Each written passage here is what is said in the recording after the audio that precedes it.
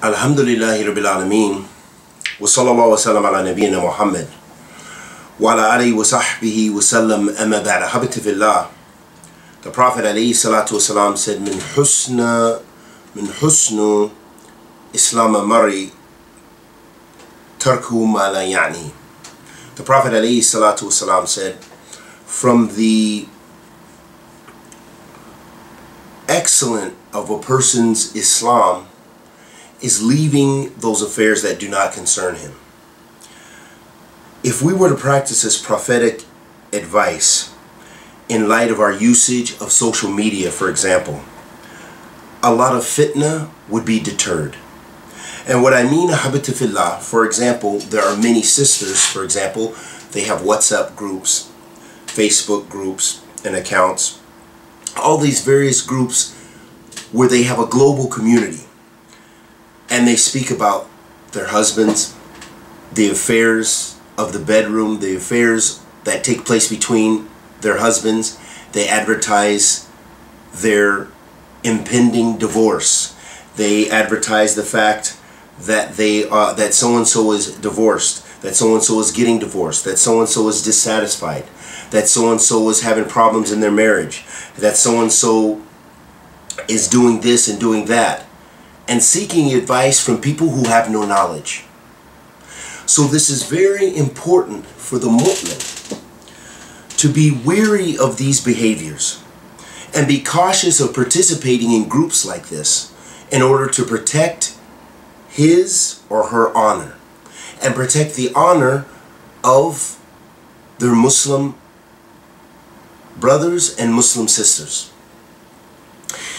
And this is in accordance with the prophetic advice. Likewise, another fitna that we find is using the social media to belittle the du'at. That we find all the latest news about Sheikh so-and-so, or du'at, or da'i so-and-so, that they've done this, that they participated in this, they went to this place, that they are a person of bid'ah, that they're this, they're that. We don't reject those Khawaarij of the Shia and of the Salaf as-Salih about refuting Ahl Bid'ah and warning the community of the mistakes of someone, if this person is outward in their mistakes and if their mistakes can reach and harm the people. But what we're talking about is using social media for namima and ghiba, for backbiting and slander, and for carrying tales around the community. Because we know, in accordance with many prophetic hadith, but especially one in particular, that this is one of the reasons for the punishment of the grave, that people spread namima.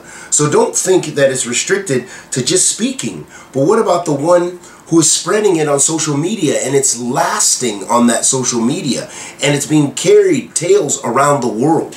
People in China know the business of this household. People in Uzbekistan know that so-and-so did such and such sin, or allegedly did such and such sin. And likewise, these false tales, or tales that are carried, whether they're true or whether they're false, are problematic and spread fasad. And some of the people enjoy spreading the fasad. They enjoy spreading the sinfulness around the world, the sinfulness of Muslims. The Prophet ﷺ was walking by the graves, and in some reports the graves of two Jews. And he said, إِنَّهُمَ لَيُعَذِّبَانِ وَمَا يُعَذِّبَانِ فِي كَبِيرٍ. Verily they're being punished, and they're not being punished for something which the people think is great. أَمَّا أَحَدُهُمَا فَكَانَ لَا يَسْتَتِرُ مِنَ الْبَوْلِ. As for one of them, he used to not protect himself from his urine when he was using the restroom.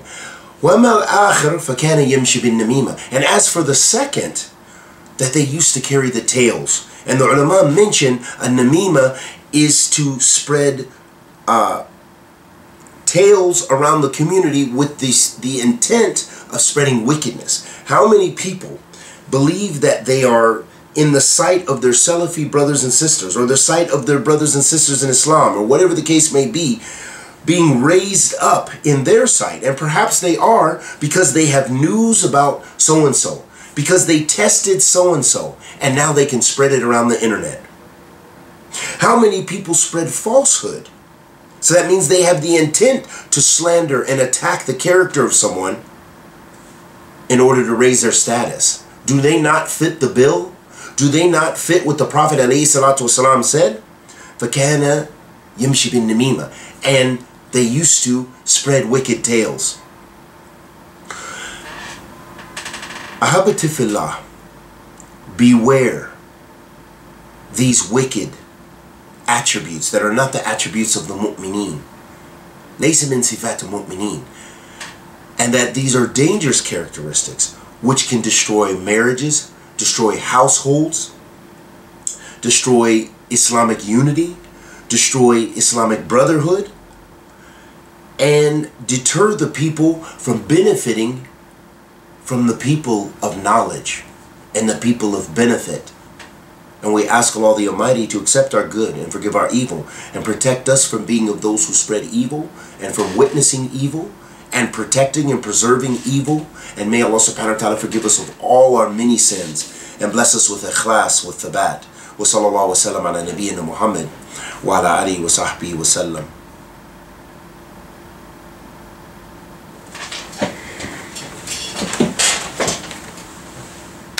Some of the scholars, they differ with regards to other things, but the Prophet ﷺ said, فَعَلْ مَا شِئْتَ. You know, that with regards to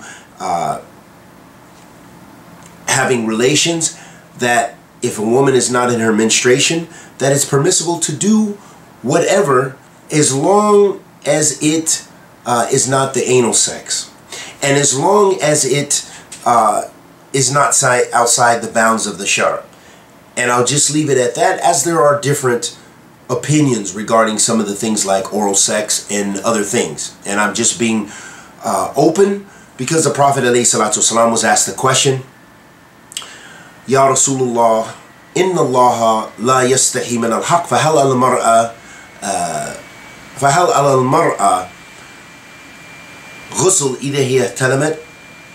So the Prophet ﷺ was asked a very sensitive question. And said and the Sahabiya, she mentioned, she said, yeah, I think it was Imra'at Abi Talha, the wife of Abi Talha. And she said, Ya Rasulullah, verily Allah is not shy from the truth. Does a woman make ghusl if she has an orgasm? If she has a wet dream? If she has a wet dream? And then the Prophet ﷺ said, Na'am, idha ra'at al-ma. Yes, if she sees water, she sees basically what is known as female ejaculation. So letting us know that we have to be frank when it comes to seeking knowledge of the deen, not brutal and not with bad language, but these are important questions. So this is why I'm just sharing that with regards to those issues I just mentioned.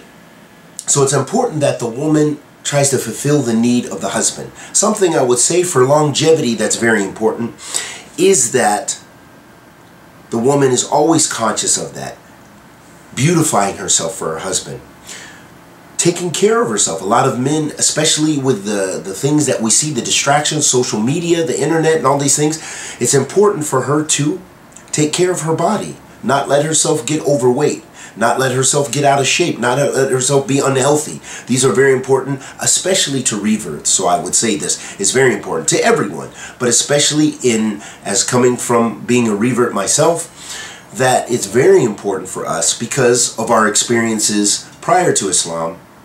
And this is very important. The visual is very important for men, plain and simple.